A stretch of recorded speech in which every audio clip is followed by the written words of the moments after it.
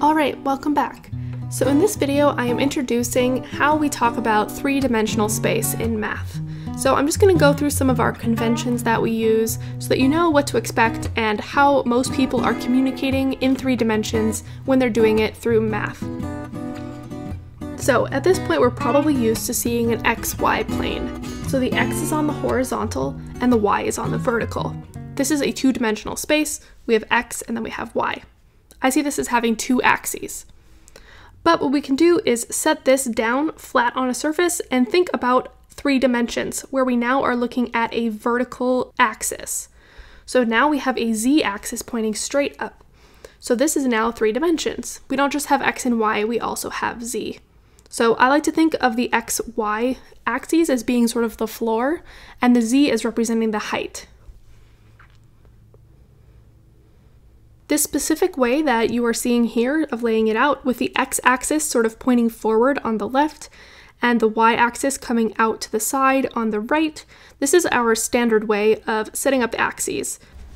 So with this way of orienting things, we have our 3 dimensions, x, y, and z. And so points on these axes are going to have the form x, y, z. So this looks very similar to the 2-dimensional situations we're used to with X and Y, but this time we just add in the Z coordinate for that 3rd position. So to help us get oriented with how these 3 dimensions look and the ways we can focus on different parts of it, I just want to go through some different planes that we have that are made up by these axes. So if we first look at the XY plane, this is made of the x-axis and the y-axis, and if we were to consider a point on this plane, it would have the form x, y, 0. So every point on the xy plane has a z value of 0. It has no height, so it's just flat on that plane. I like to think of the xy plane as sort of the floor of our space. Next, we can look at the yz plane. So in this plane, the x values are all 0. So all of the points would have some y value and some z value, but they have no x value. So points would have the form 0, y, z. Then lastly, we could look at just the xz plane. So for this plane, all of the y values are 0, so points will have the form x, 0, z. So understanding these planes will come in handy later as we do some more problems, and I think it's just nice to help us understand how this space works a little bit. Alright, so next with these axes, we want to define where the positive and negative values go for each the x, y, and z. So we use the positive x direction as the direction that comes out toward us on the graph. So these are the positive x values. And then the y values are positive also as they come sort of forward out on the graph, just with the way we're looking at it here.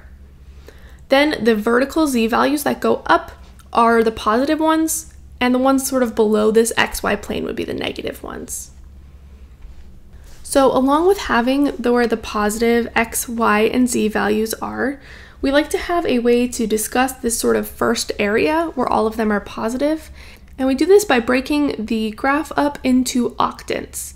So rather than having quadrants like we do in 2 dimensions, we have octants here in 3 dimensions. So that means there are 8 of them, and the numbering of all of them isn't really too important. It's just most important that you understand that this is the first octant that we're looking at here.